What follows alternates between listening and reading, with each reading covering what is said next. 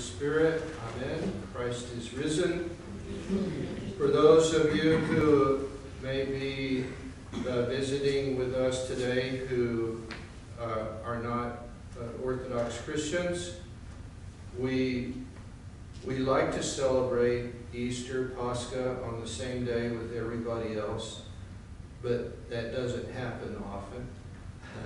Sometimes we celebrate it a week after or 2 weeks after. Sometimes we celebrate it, like this year, 5 weeks after the Western Easter. We celebrate the Orthodox Pascha. So we're still in the 40 days of the Paschal season, and about to finish that up.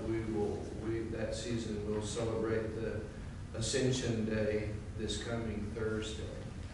And so we're still greeting each other with Christ is risen, and I'm glad that I was able to come up during this season so we could greet each other in this way and sing the Paschal hymn together.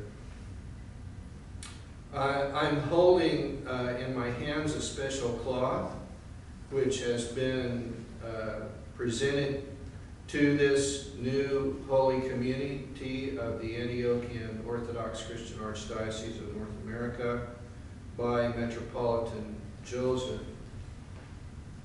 We have bishops in our church, and then we have archbishops, we have metropolitans, we have patriarchs, and Metropolitan Joseph is our chief shepherd and bishop. They're all bishops, but they have different titles because of different responsibilities. And so Metropolitan Joseph is our chief shepherd in North America. He spent many years in Los Angeles. He came in 1995 from Damascus in Syria. He was born in Damascus. And living in Southern California, I got to know him quickly. So I've known him for 25, going on 26 years now. And he's a very strong leader. He is a sincere man. He loves God. This is we might say, serious business. Serious business. He takes the faith seriously. He lives a holy life. He preaches the Word of God. He is a disciplinarian when he needs to be a disciplinarian. I love him, and I believe that he loves me, and that he loves you. And so this is called an Antimension or Antimension. It's never been used. We won't be able to say that after today. So it has an icon on it of Christ buried in the tomb. It looks like, if you're familiar with the epitafios that we process with during the Holy Week, it looks just like that, doesn't it? Okay, but on the bottom it has his signature that he blessed this Antimension, and then in the top, you can't see it, but there's a sewn pouch in the top, and in this top where my finger is, there is a holy relic of Saint Raphael Halloween. All right, so we have the blessed saint, the presence of this blessed saint here to pray for this holy community, and together his troparian, his Apolitikian, we ask him together, the lost sheep of America. So we ask him today, in all seriousness, together the lost sheep of North Dakota, to come here and to be with us and to join us in the Holy Communion and in the life of the Orthodox Church. So the holy gifts, the bread and the wine that are presented on the altar, are placed on this Antimension, and the holy gifts are consecrated on this cloth. And without this cloth, the priest cannot do the divine liturgy.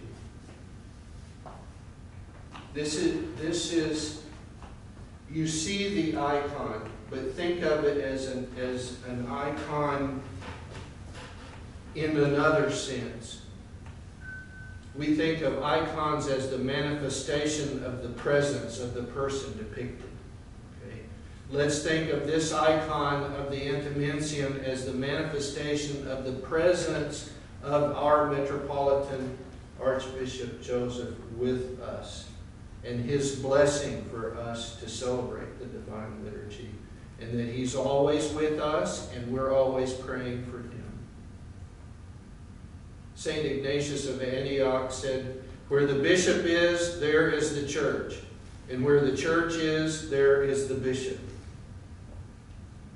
And so we take it with all seriousness that we are not just simply a gathering of Orthodox Christians who worship together, but that we are united to a body.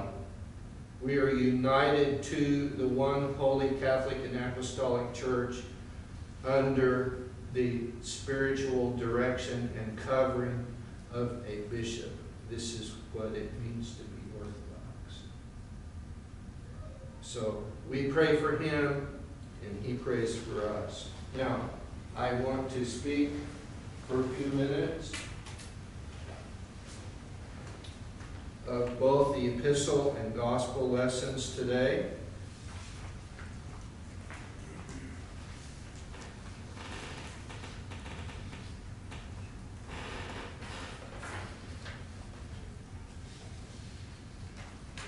The homily is about enduring tests as a pathway to healing. Enduring tests as a pathway to healing. There are many verses that we could take a look at here. We'll take a look at a number of verses from this gospel lesson.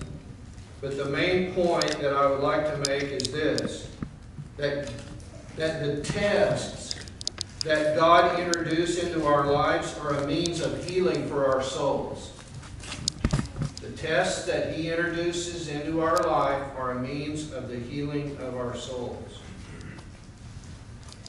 St. Nikolai of Zicha, St. Nikolai Velimirovich, says this: "The blind man who had been healed passed the first test. He showed himself to be meek and obedient when the Lord sent him with clay-smeared eyes to wash himself in the pool of Siloam." That was the test of obedience.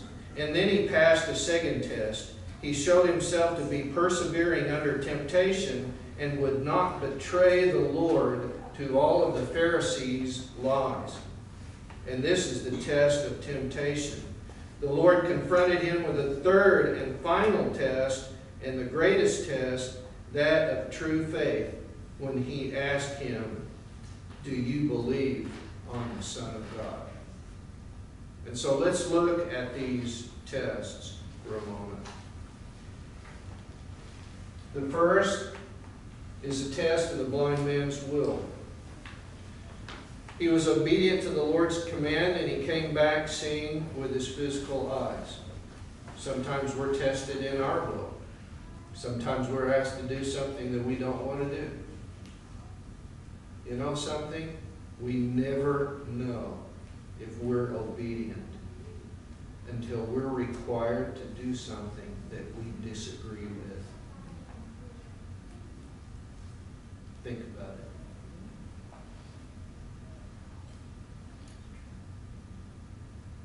The second test was the test of a man's mind. The blind man's mind. Would he believe the lies of the Pharisees? What were they saying? man is not from God, for he does not keep the Sabbath. How can a man who is a sinner do such signs?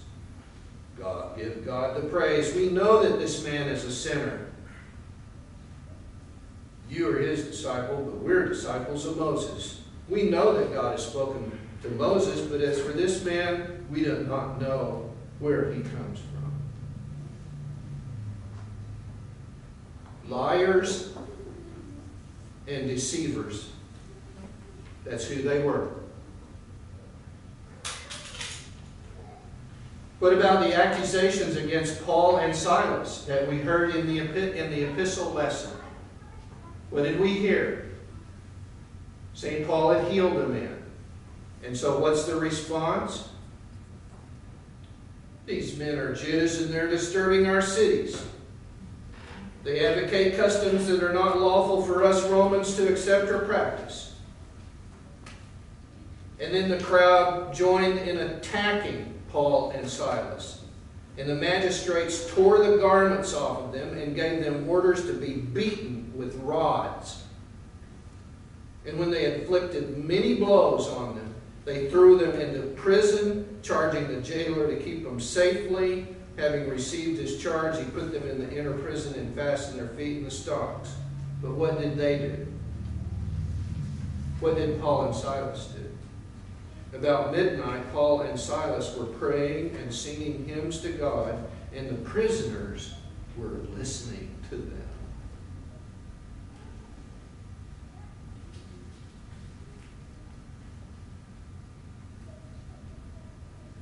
They lied. The leaders of the city, they lied. Paul and Silas obeyed God. We're tested in our day by lies. Tell me if you've ever been asked one of these questions.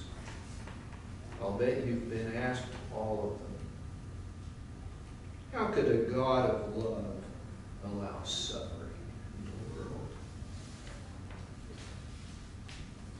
Jesus was a prophet, but so was Confucius, so was Socrates, so was Muhammad, so was Gandhi and others. Nobody has a corner on the truth.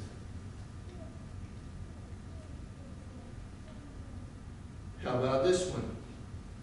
Constantine created Jesus' divinity.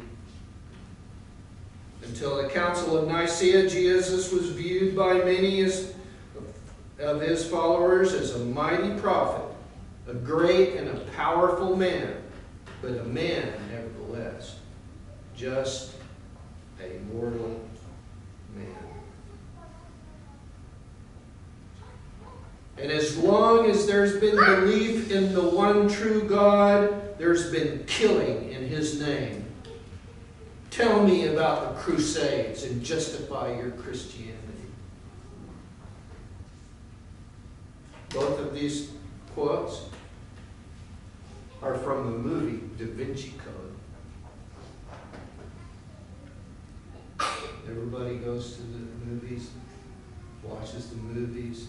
They don't even know what they're hearing and being fed through the lines. How about this one? I don't believe in organized religion because the church is corrupt.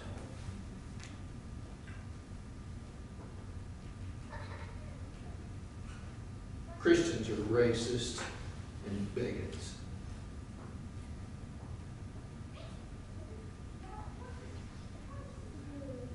So are we tested in this day? Just like the blind man was tested? Just like Paul and Silas were tested? Tested by what? Lies.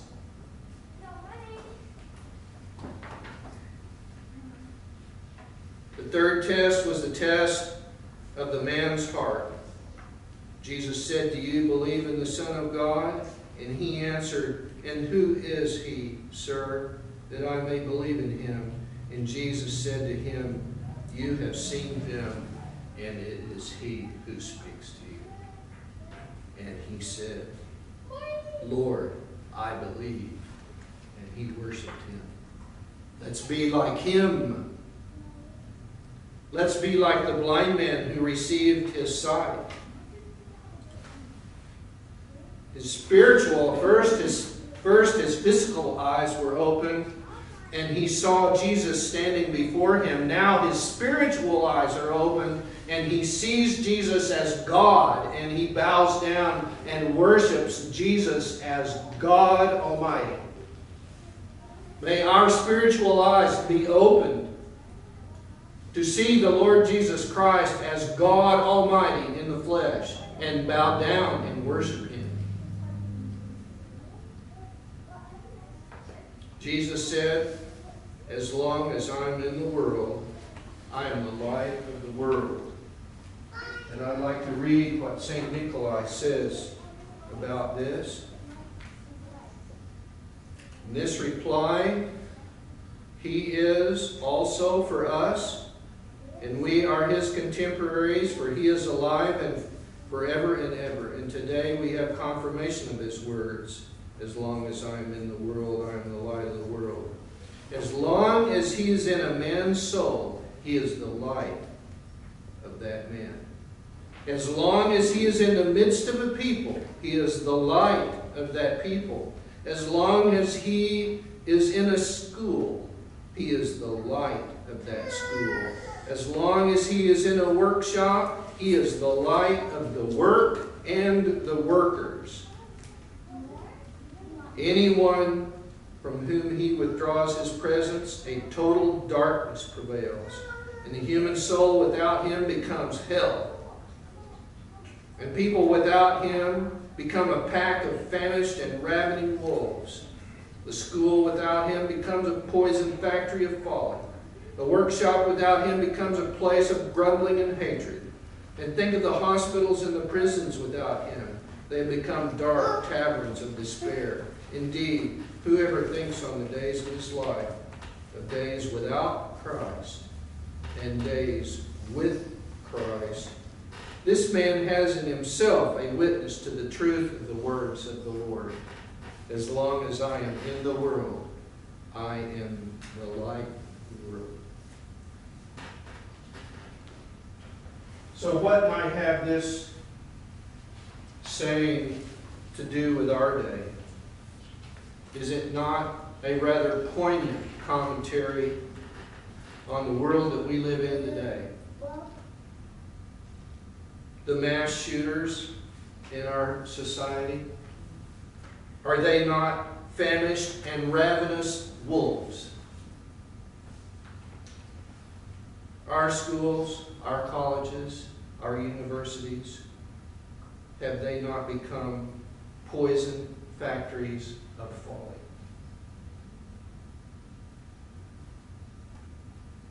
Our politically correct places of work, places of grumbling and hatred.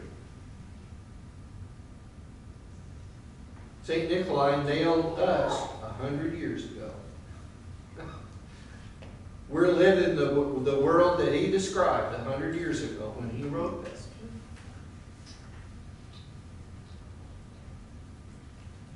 And so how would we apply this to our own lives today? It's incumbent upon us to respond appropriately to whatever tests are placed in our lives by God for the healing and strengthening of our souls. We must obey him. He may allow us to be confronted by our fellow man in such a way that we're tempted to betray him, or at least hide our knowledge of the truth. Like, I don't want anybody to know I'm a Christian. We must confess him and proclaim him as God. He may seek and find us who have become outcast in our family, at our school, at our job, even in our church or in our public life. And we must believe in him continuously worship Him. He is seeking us out. If we have been cast out, He will seek us out. And we will bow down and worship Him.